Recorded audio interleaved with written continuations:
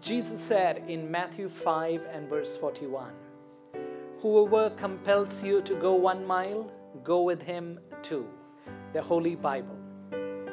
The Jews were under the Roman rule when Jesus made this statement. According to the Roman rule, the Roman soldiers could compel their subjects to carry their pack of military equipment or any load for 1 mile without payment. But Jesus told his followers not to just do what the law of the ruling government demanded, but to do more than that and do it in the spirit of service. By doing more than what you need to, you show that you are governed by a higher principle of love and service, which will also be appreciated by the compeller and will stand you in good favor.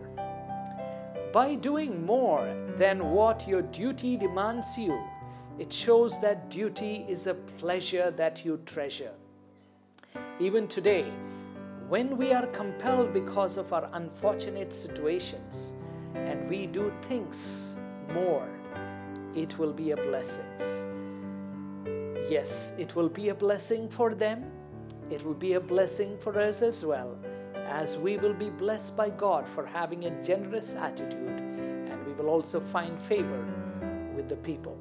Let us read again what Jesus said in Matthew 5:41. "Whoever compels you to go 1 mile, go with him 2."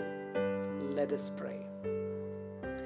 Dear God, our Father, help us to go the extra mile with a good spirit.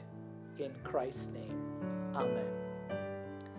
Go the 2nd mile with a smile and have a happy day.